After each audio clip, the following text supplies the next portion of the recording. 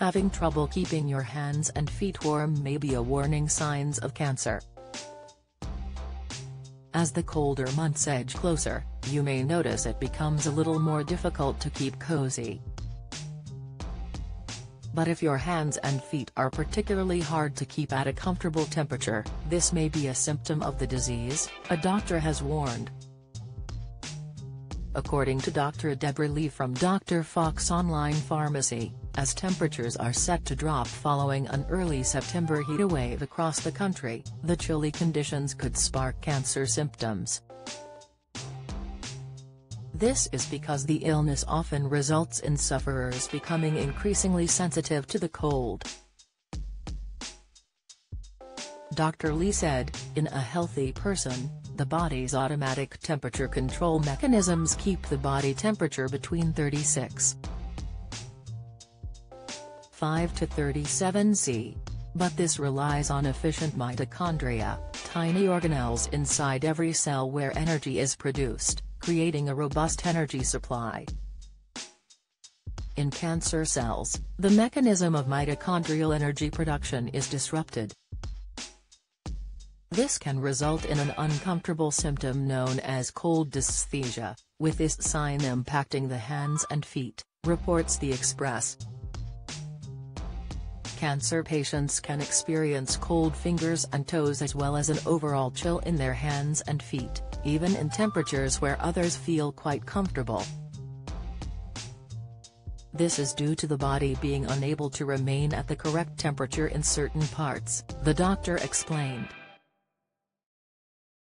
The symptom results in an uncomfortable and sometimes painful sensation.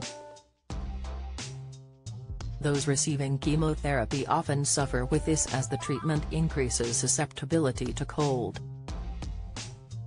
Dr. Lee said, chemotherapy can cause fatigue, dehydration and anemia, all of which can make a cancer patient feel the cold. This red flag can also be linked to a range of benign problems. It means that it is useful to know the full list of warning signs to look out for.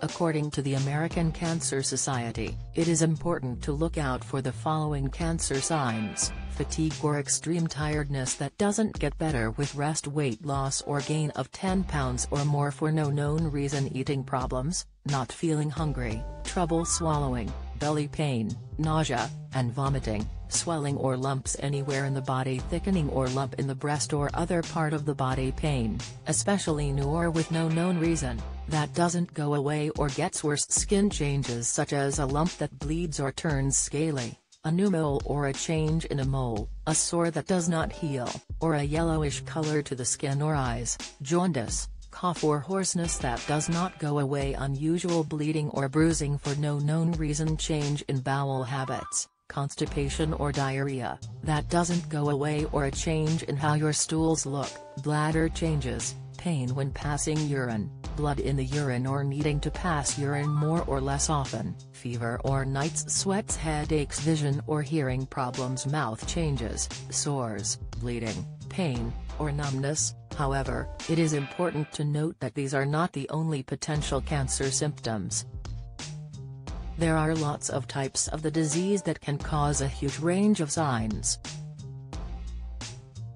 Therefore, it is important to speak with your GP if you are concerned or notice any major changes into the way you feel or to the way your body works, especially if these symptoms last or get progressively worse.